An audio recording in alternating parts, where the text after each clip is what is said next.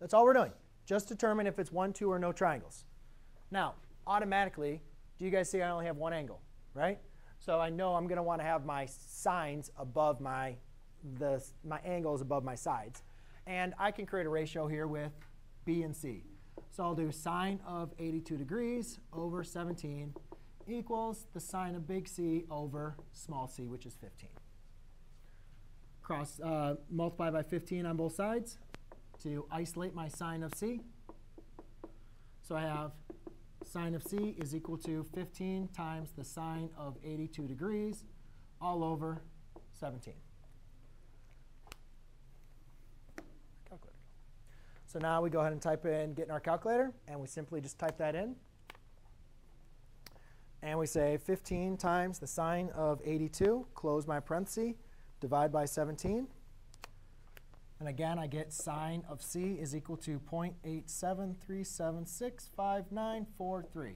But we don't need to write all that in. You can just keep that in your calculator and just do sine inverse of your last answer. And I get C equals sine inverse of my answer. And I get 60.9 rounded. OK? So that's case 1.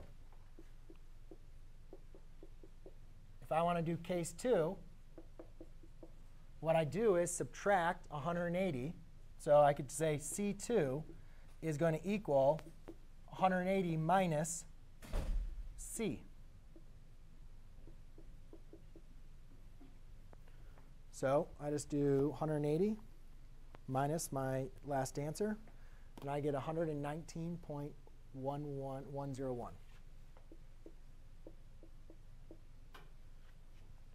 OK, so is it possible for me to have two answers for C?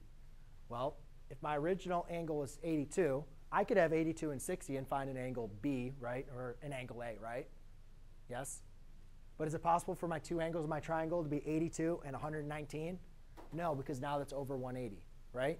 So in this problem, I only have to do the one case. I don't have to do the second case. Does that kind of make sense? OK? But if it was like